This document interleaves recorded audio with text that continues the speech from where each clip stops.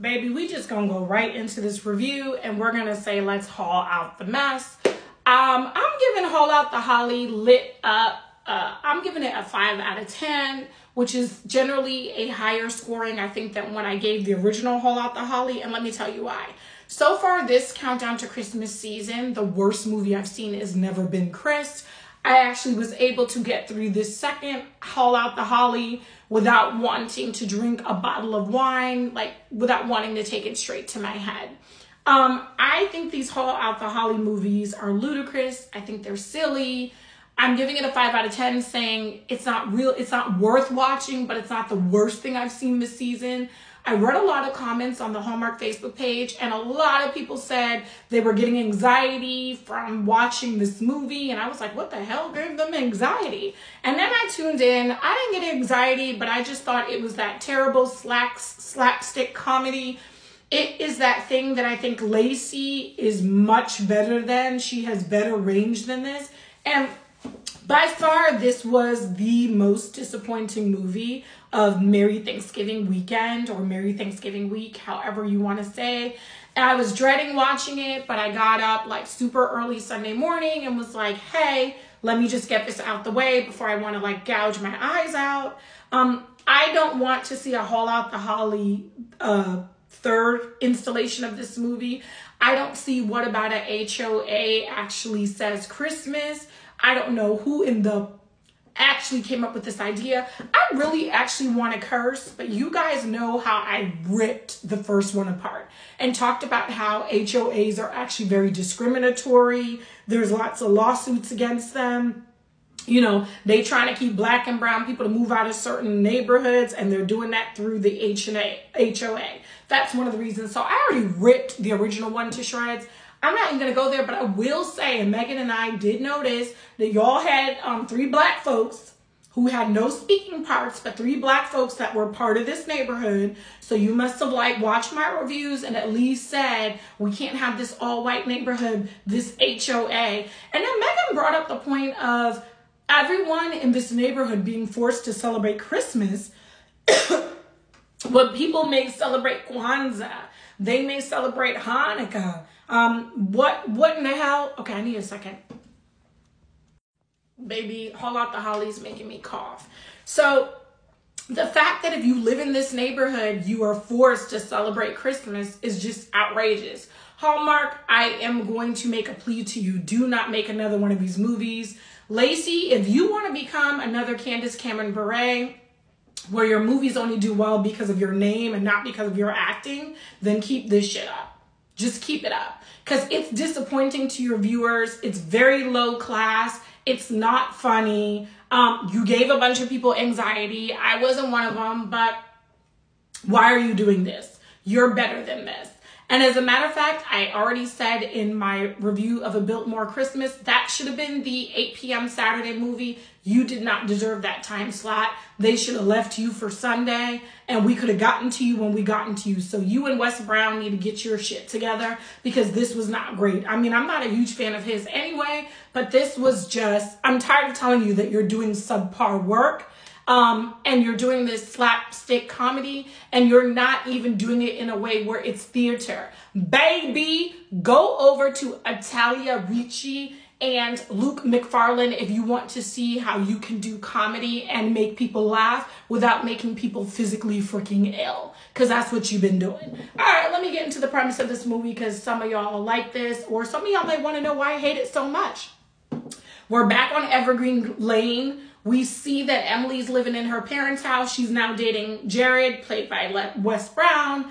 And it's almost Christmas time, and they're in their normal HOA activities about how they're going to spend Christmas, the different events that they're going to have, and everybody in their little neighborhood needs to do it.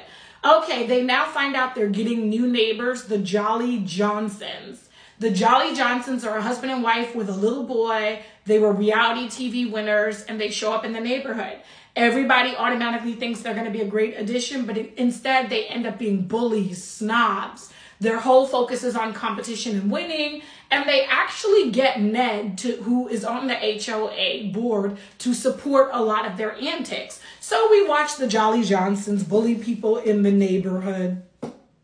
They was mostly bullying other white people, thank God. Thank God the non-speaking parts, black people, were just minding their business somewhere else in the neighborhood. But we watch a lot of bullying go on, and it's supposed to be competitive, fun behavior, but it's actually pretty nasty behavior for Christmas. Hallmark, this didn't say Christmas to me. This didn't say love. So anyway, Emily and Jared are trying to figure out how they can take back the neighborhood. She calls in her parents from Florida, and they try to tell her it's war. We need to get Christmas back from the Jolly Johnsons. We need to get our neighborhood back. And maybe this whole thing was a GD mess. The only reason why it's getting a 5 out of 10 is so far my lowest scoring this season was Never Been Chris, which it deserved the 4 out of 10. Matter of fact, it deserved like a 1 out of 10 is what it really did. But because I liked Tyler Hines, I definitely gave it a couple points because I understand that he can do better than this, right? I technically would love to rate these terrible movies like Haul Out the Holly and Never Been Chris. I really want to give them like a negative scoring. I don't even want to score them on 10. I think it's an insult to our intelligence. I think for those of us that are diehard Hallmarkies and we're watching every movie that you premiere, especially this Christmas season, all this stuff and this slapstick comedy, it's disrespectful, it's borderline discriminatory, and it's really sending a bad message to our children. I thought we were supposed to be celebrating Christmas and showing people that there's many different ways to enjoy the Christmas spirit, and I just don't think HOA wars is really like the way to go. So I didn't like this movie. 5 out of 10. Skip it unless you're into slapstick comedy. Lacey Chabert, Wes Brown, honestly, get your shit together. Guys, I gotta say at least one semi-curse word. This was trash. This was absolute trash. Megan only got 30 minutes in. I always watch the movies to the end because unless I am so physically ill, like a royal Christmas crush, I made it to the very last 10 minutes and I said, F it. I don't care how these people get together because I can't stand this Nordic accent anymore from Stefan Hozar. Okay? Lacey, you're better than this. Wes, I'm not a huge fan, but I've seen you in some other stuff. You're better than this. Please don't let them sign you up for this crap. Please don't think that ratings is just what it's about. If you watched a Biltmore Christmas, which I hope you did tune into, being a Hallmark actor, you should really want to showcase that you can do so much more. Lacey, you've definitely been on the big screen before with Mean Girls, and you can do so much more than that. But if you keep pushing out this shit and this crap, we're really going to stop supporting you. And baby, I think Bethany Joy Lenz should actually be the person that should be the queen of Hallmark now since CCB left. It actually shouldn't be you, Lacey. You've disappointed us. Your last decent Christmas movie was really The Christmas Waltz, and even that was okay, but not your best.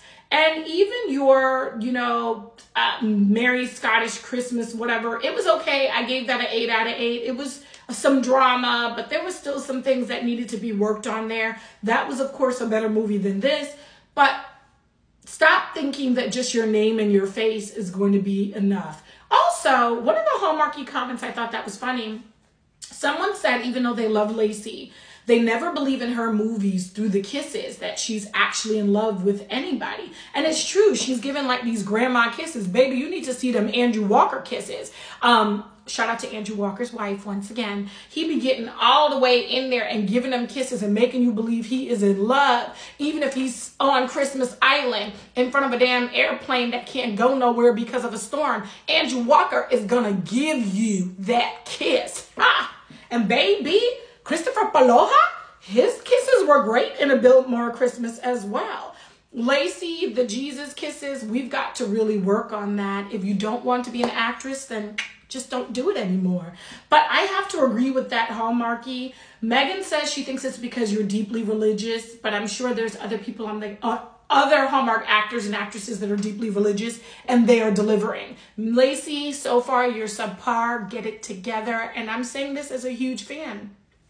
All right, guys, I'm out. Haul out the mess. I'm out.